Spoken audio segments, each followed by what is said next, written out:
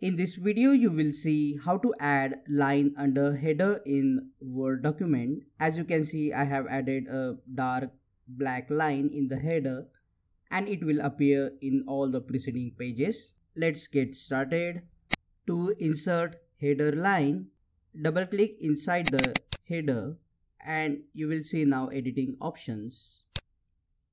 Go up to the design tab and at the end of the right hand side you will see here borders and shadings. Click on this option to explore the borders and shading menu.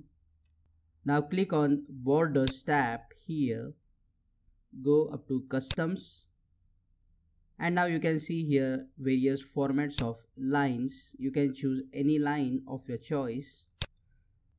You can select the color of the line, and if you want to increase the thickness of the line you can increase it from here. I am selecting here 3 points. Under the preview you can select either you want top border or bottom border or both. I am selecting here bottom border. You can see the preview how it will look. After selecting, click on OK and double click inside the Word document to insert the line under header in Word document.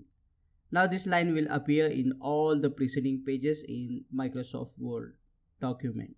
Like the video and comment below if this video solved your problem, and don't forget to check out these useful videos shown on screen. See you again in the next videos.